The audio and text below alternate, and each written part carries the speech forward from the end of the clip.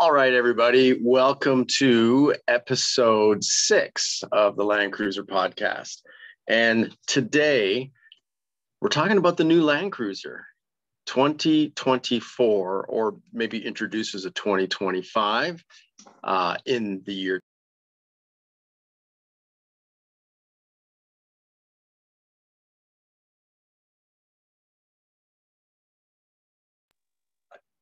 What's pretty cool is, as we all know, 2021 was the last Land Cruiser model that was in the US, and they stopped. Why? We weren't buying enough of them, guys. Their numbers went down to the 2,000, quantity, where they used to sell upwards of 15,000 for the 80 series, and in the late 90s, 99, 2000 with the LX 470 and the 100 series, they sold same thing in the teens, like 14, 15,000, 11,000. And then it started to go down. The 200 series came out, continued going down because there was more SUVs on the market to choose from at those price points, of course, the $80,000 Land Cruiser, and the LX 570 was kind of the luxury model. So a lot of people that just wanted to lease it for their business, white collar, let's say, and weren't really off-roading with a vehicle of that price range, they would move to the LX 570, let's say, or they would share those sales. So ultimately, it went to the demise of, we did not get the 300 series, which the rest of the world did. My God, in Dubai and in Australia and everywhere else, they got them. But what, the good old mighty US? None, nada. We did get the LX 600, which is beautiful, but how many have you seen on the road? Literally, how many? I'm in Southern California, where beautiful cars are aplenty, and I've seen one parked at a Starbucks, and it was a beautiful truck, beautiful truck. If you think people are going gaga over the new GX 550, oh my God, an LX 600, beautiful. So all this to say that, I guess, they're coming back into the market, but it's not going to be what we expect, unfortunately. So I did a video before going to this, research event I got invited to. I did a video saying, hey, what do you guys want for the next Land Cruiser? If it came back, there was some kind of rumors swirling around, maybe Land Cruiser's coming back. What would you like to see? And this was before that GX 550 came out, a couple of weeks prior. And the overwhelming response, like hugely overwhelming. You want to know what that was? People wanted to see the 80 series kind of reinvented. Solid front axle, the tailgate door, split tailgate. The 80 series, that's what everybody was saying. And we can't go back in time, right? Because there's not just the manufacturer's choice of what to come out with, but it's also, regulations, the US bumper rules, laws, and, all that stuff that over time, gets implemented into the vehicles, all this technology. So the solid axle, even though Jeep still does them, it's not going to happen for a Land Cruiser, unfortunately. It's going to be independent front suspension. And if anything, independent front suspension, when you get that rock crawling or on heavy duty overland trails, that is what's going to fail. Solid axles, they don't fail. Solid axles, unless you're doing something crazy, but it's just so much more robust and trustworthy and reliable than, trying to beef out your biggest aftermarket control arms and everything on an independent front suspension. So we're not going to get solid axles. Actually, everything on our dream list, we're not getting. But I said in a follow-up video, I'm like, guess what? Everybody described an 80 series. So what are you waiting for? Go get an 80 series. It exists. Toyota made it. They just didn't make it in 2024. They made it in, 93, 94, 95 through 97 are the best 80 series. 91, 92, it had that carryover motor from the FJ62. So I say, beware, unless you're looking for a, budget wise, you can only spend so much. You can still get a Land Cruiser body frame suspension, but the motor in that 91, 92 is a little lacking at 155 horsepower, and they overheat. So more on that at another time. So 93 and up, like everybody described an 80 series, go get one. They're beautiful. And when they're maintained and look clean, nothing is sweeter to the eye.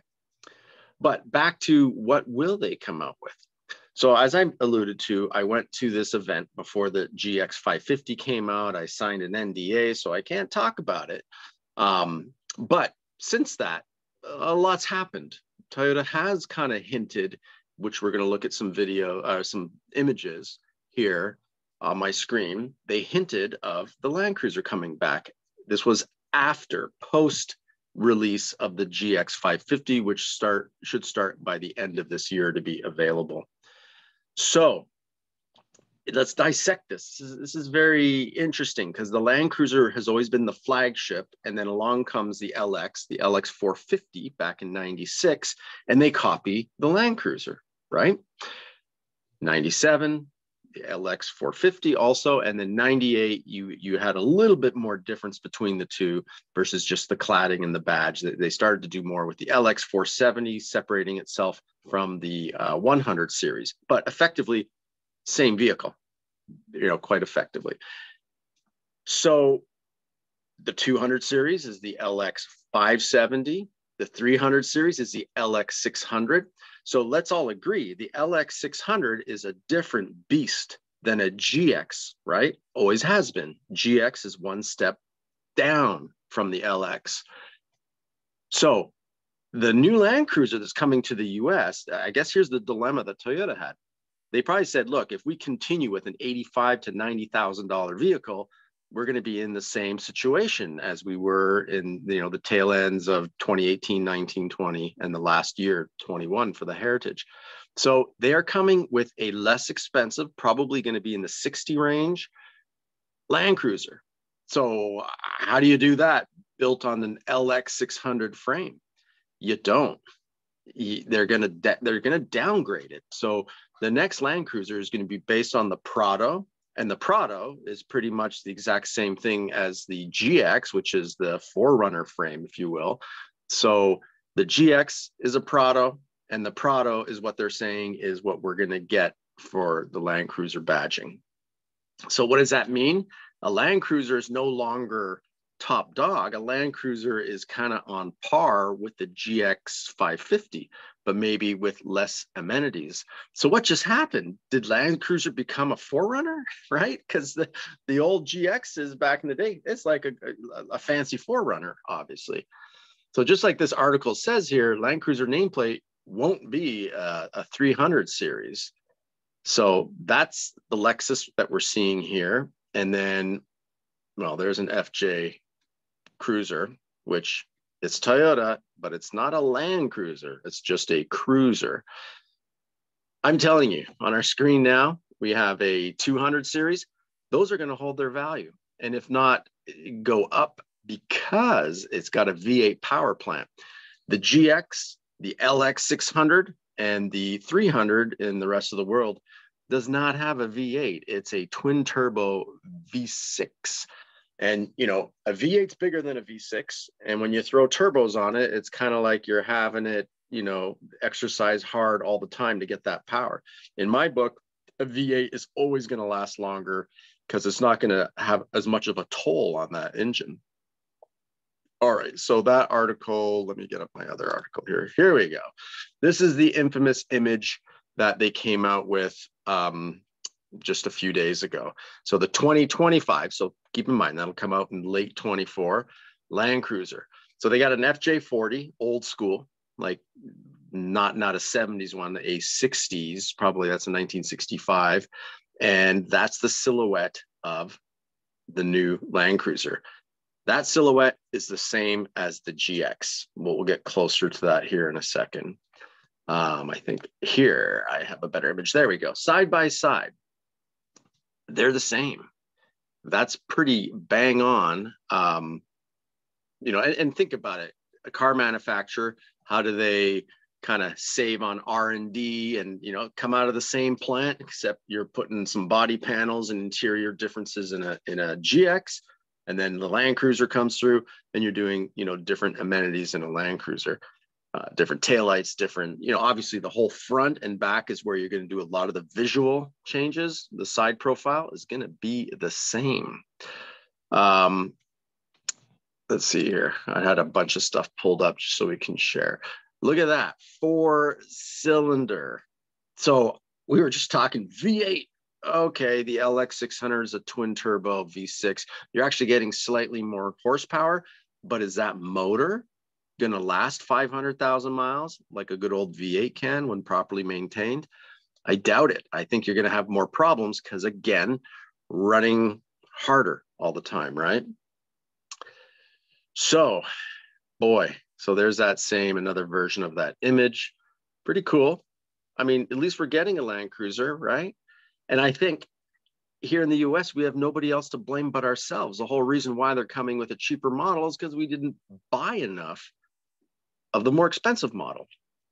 So there's a better image right now. So side by side, obviously you're missing the rear wind deflector, the roof rack in that silhouette, but that is going to be the truck. And in the front, a little bit more, you know, Land Cruiser or FJ40 styling than this GX below it. I think the GX is pretty hot looking. I think it's nice, but then the question is, you know, if they come out with a V6 hybrid, it's going to be just under 400 horsepower, but tons of torque. That's pretty cool.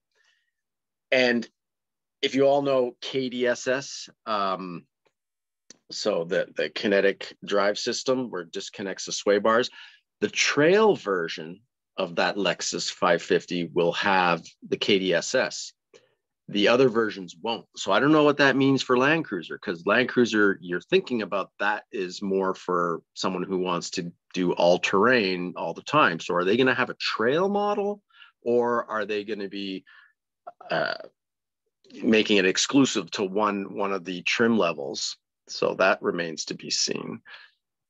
Okay, I have, where was some other images I had? Some great images to show you. I think as I find that, here we go. So look at that color. So blue, I think that roof line, see the roof is black here and the rest of the car is blue. Maybe they're going to try to pay homage to a 40 series and have the white, kind of like the FJ Cruiser.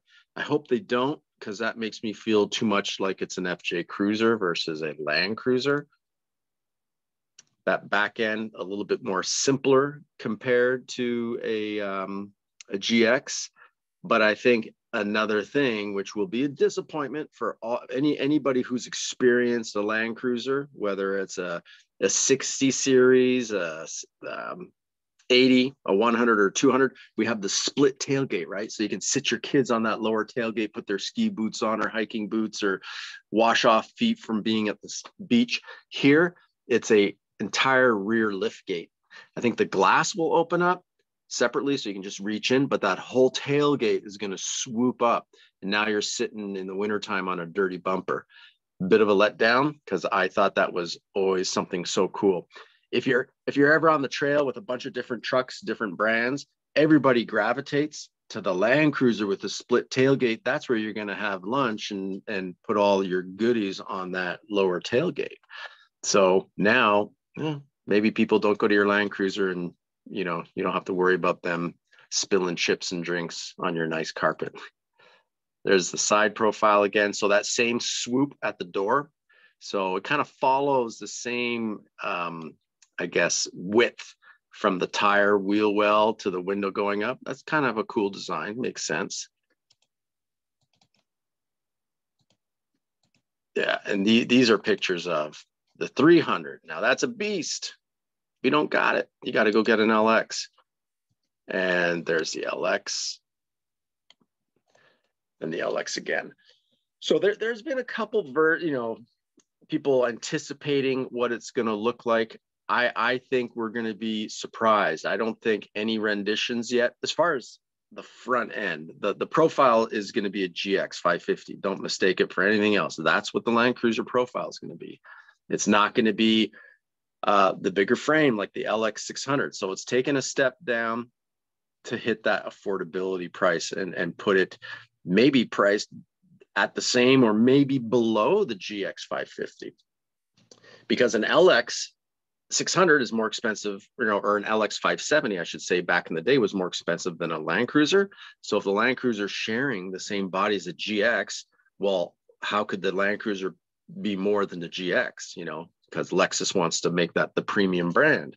So I think the Land Cruiser falls below the GX 550 pricing. And yeah, some of the renditions I think that we've seen out there, I think they're going to really go FJ40 styling in the front with LEDs, of course. But I guess it remains to be seen. People can keep putting out renditions, but until they do their release, we really won't know what that will look like. But effectively, I think it's a wake-up call. Anybody who wants an 80 and was hoping that they would be closer to an 80, although no joke, look at that profile, right? We don't see the door panels, but the silhouette is a little bit 80 looking, right? That curved front, the swoop of the windshield and the curved back, that's a little 80s looking, 80 series. But once it's no longer in the shadows and you see it come out, then I think the 80 series kind of withers away, and this is an LX 550 profile. So if you want, and again, you saw that 4-cylinder. So that 4-cylinder means they're going to be using the Tacoma, that 2.4 liter hybrid. I don't even think they get the V6 hybrid. Maybe in later years, based on market demand, maybe they'll introduce that V6 hybrid, which will be great. But absolutely no V8. Like, don't even dream of it. They're not even making V8s anymore.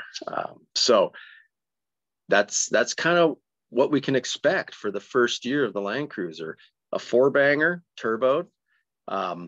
Maybe it'll be more fuel efficient. And then when you're on the trail, I mean, as long as you've got the torque, it'll be fine. But if you think about it, an 80 series, the inline 6 now starts to look like a premium motor. Like if you get a classic. And if you really want V8, you got to go to a 200 series. So I think the 200 series, that market's gonna hold or climb. And if you remember, any car you've ever bought over the years, except for COVID years, you buy it, drive it off the lot, it depreciates right away. Well, you can't buy a brand new 200 series anymore. So it has maybe slightly depreciated. If you get like a 2010, 12, or 2010, 2011, they didn't have them in 2012. 2013, it's kind of the 2012 spillover. 2016, the new body design, the price really jumps. I think those will be, not that vehicle's an investment, but they'll hold their value, maybe go up over a couple of years.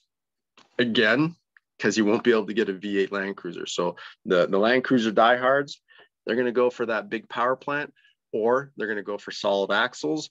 In the last year, pretty much the best of the best, when you compare, a 40, a 55, a 60, 70 series, the 80 series is creature comforts and all the ability in the world to go where you want to go. Solid axles, you can rock crawl those babies. Over, as far as overlanding is a piece of cake. You can do way more than overlanding and challenge yourself on, some pretty steep, crazy trails, any offshoots that your overlanding friends wouldn't dare to try in any other vehicle. But in an 80 series, absolutely, you can do it. An 80 series will outperform a 100 or a 200 on anything that's like, a level up than just a overland trail. So yeah, that's what's on the horizon, folks. A 4-banger Land Cruiser. I mean, right now I'm set up for maybe a slight disappointment. Sure, it's going to be like, oh, cool, look at the new design. What buttons can you press and what are the gadgets in here? But that's with any car, right? What we're really seeking here with a Land Cruiser is reliability, just pure beefiness and go out on the trail and come back, right? And just have a cool, rugged truck. I don't know. I think some people that would have considered a Land Cruiser will go to a GX 550. Well, and you got to do the trail version of it too, if you want to have that KDSS and all the goodies. Here's another 2024 compact cruiser. So Toyota compact cruiser. So that's another thing I think they're coming out with, is this kind of look, which would be like it says a baby FJ, right? So kind of like the FJ Cruiser. So I believe they're going to come back with the FJ Cruiser as well. And it's going to look a little bit like this, making the Land Cruiser one step up, and then the LX 600, the ultimate step up. But it's not really a overland vehicle per se, even though they're very capable. So I think it goes like this: a compact FJ, EV cruiser, then the Land Cruiser, then the GX 550. If you really want to see the totem pole and who's a little higher than the other. So if anybody has been sitting, on the sidelines waiting to see what the next Land Cruiser will be, go get an 80 series before those get priced, even higher. Go get a 100 if you want the V8. Go get a 200 if you want a very powerful V8. Anytime I've driven my my wife's LX 570 or my Land Cruiser V8, I've never felt like I'm missing power or, man, I wish this had a little bit more oomph. No way. That has tons in spades of power, 383 horsepower. It's phenomenal.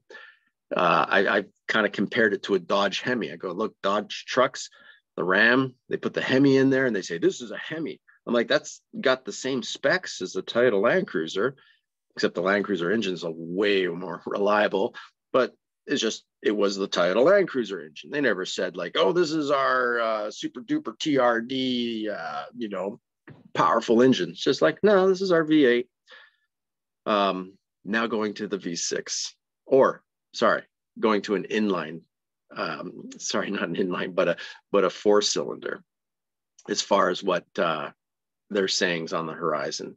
Hopefully they quickly make the option for a 3.6 V6 turbo, at least, right? If the V8's off the table, hopefully they at least add that. So I'm curious. I'm interested. Can't wait to see what they do. I think they're really. I think, well, what could I say about this research? When I went to this research, they don't really tell you who the manufacturer is. But I mean, when you go there, there's 3 cars that are on the roads today that they're comparing what people like about them, and then this new vehicle that's sitting there. And I mean, at this point, I'm like, was I looking at a GX 550?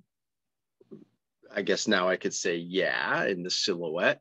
But was I kind of also looking at an FJ Cruiser? It could have been for that, for all I know.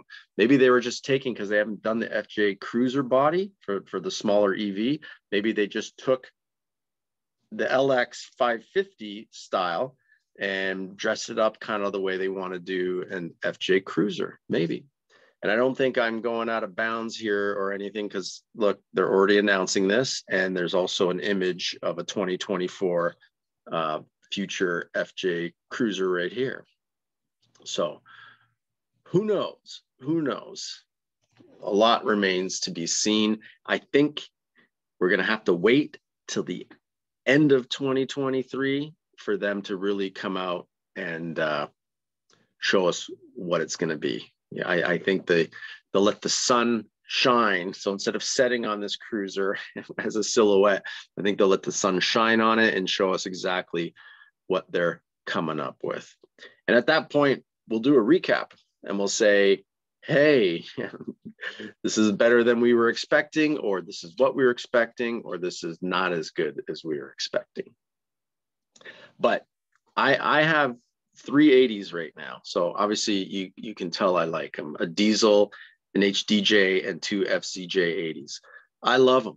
They drive great. It keeps up with traffic, 80 miles an hour on the highway. They struggle going up big, steep grades, especially when you weigh them down with a lot of equipment. The V8 solves that. But then in a V8, you don't have an 80 series. You got a 100, with the IFS front, or a 200 with IFS also. So I guess there's a lot of trade-offs between the different, like a 60 to an 80, an 80 to a 100, and a 100 to 200. That's why I've done all my comparison videos. But one thing's for sure, an 80 is a thing of the past. And if you want an 80, you got to go get it on the used market and get yourself the cleanest one possible outside of the Rust Belt.